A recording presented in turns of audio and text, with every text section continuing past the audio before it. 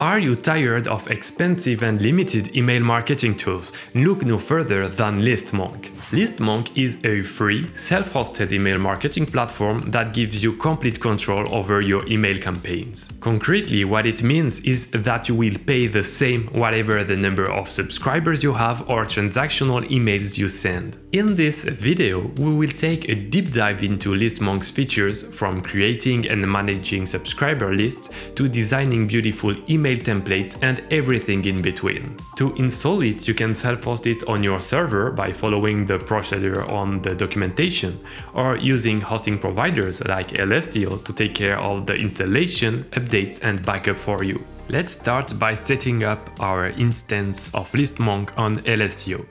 Hit login, then deploy my first service, search for Listmonk, hit select, select your cloud provider, your region and your service plan, hit next, select your level of support and then create service.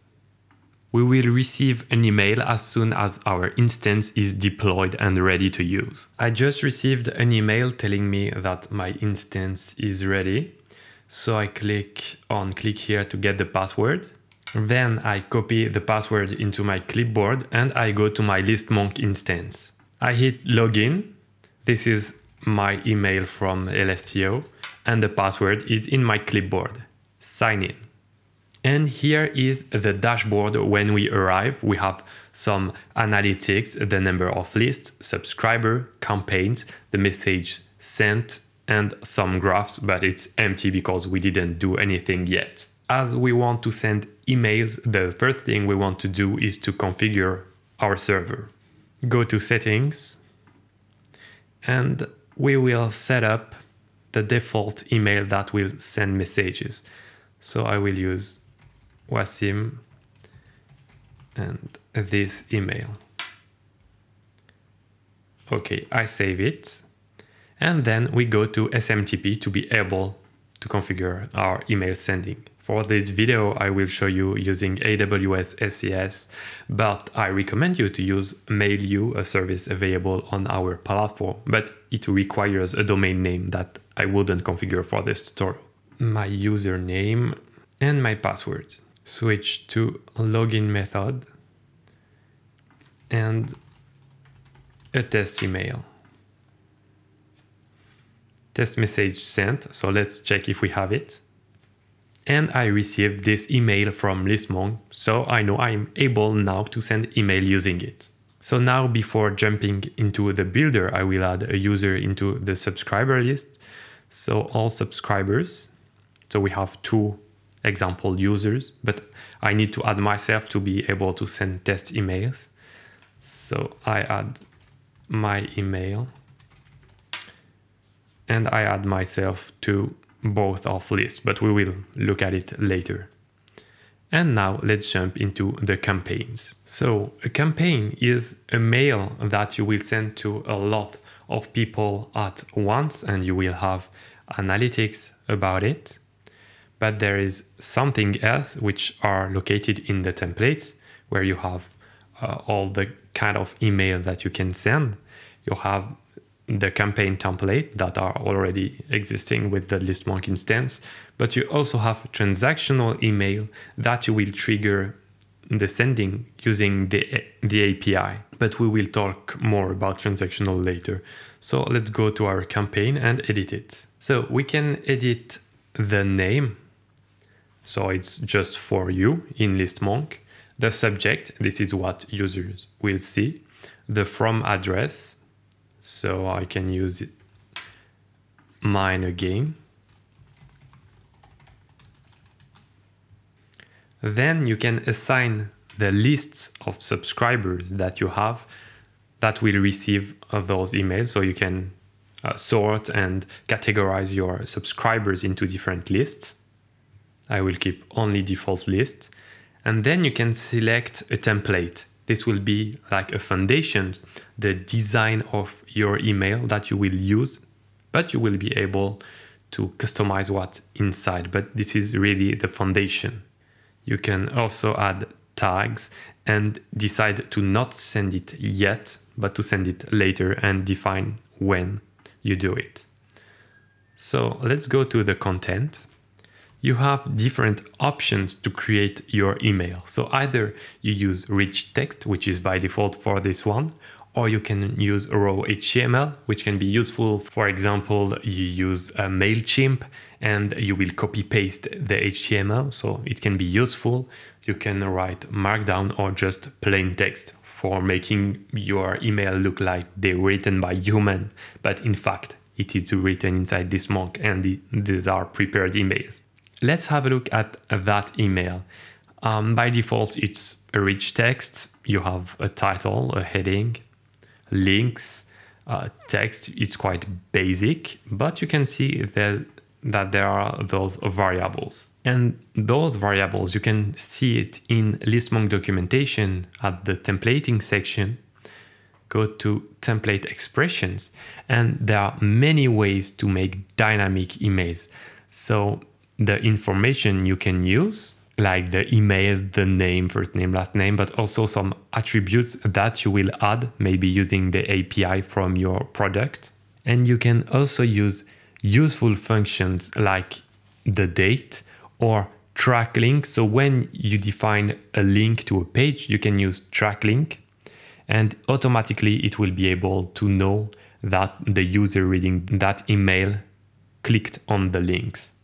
You also need to add the track view if you want to be able to know how many people opened the email. This is something you can get rid of if you want to respect the privacy of your users. Also the unsubscribe URL, and you can add them either in single emails in your template, and you don't have to write it every time. If I do preview, I can see what my email looks like. So this is not what I have here, but it's because I'm using the default campaign template that I have this design. We will see later what are the templates. Okay, so let's hit start campaign.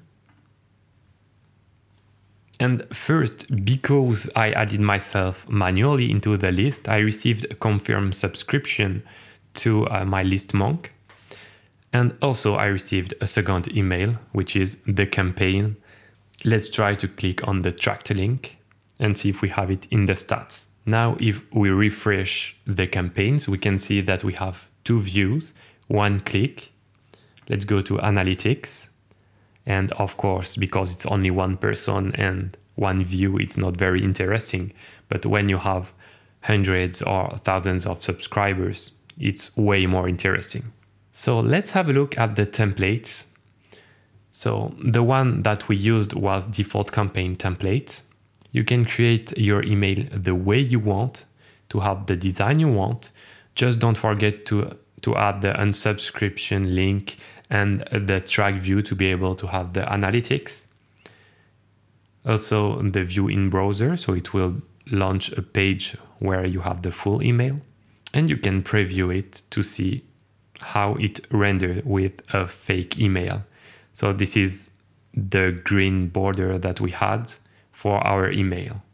For the template, you also have the transactional one. So these are emails that you write entirely using HTML, and with the API, you will be able to call it and the template will be sent. Unfortunately, you won't be able to have analytics using transactional emails, but you still have the unsubscribe link and it's still useful because you have the builder to make it. To send a transactional email, you use the API. So you pass the parameter, you have all the list inside the documentation, and it's one email per subscriber. Let's have a look at the lists. You can define your users into different lists. You can name it, define if they are public or private. If you have existing lists into another tool, you can do import subscribers and import everyone.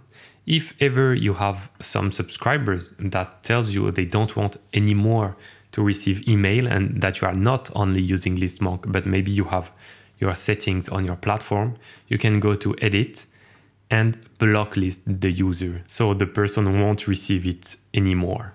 Another interesting way to add user into your list is to use the form. So you can have a public subscription page and you just put that link somewhere in your app or your website, and you will have people added to your Listmonk lists. To define if it's available, it's in the settings with many other options. So enable public subscription page, enable public mailing list archive, and send opt-in confirmation. So this is the mail I received, but you could say, no, I don't want to send those emails, but be careful with GDPR.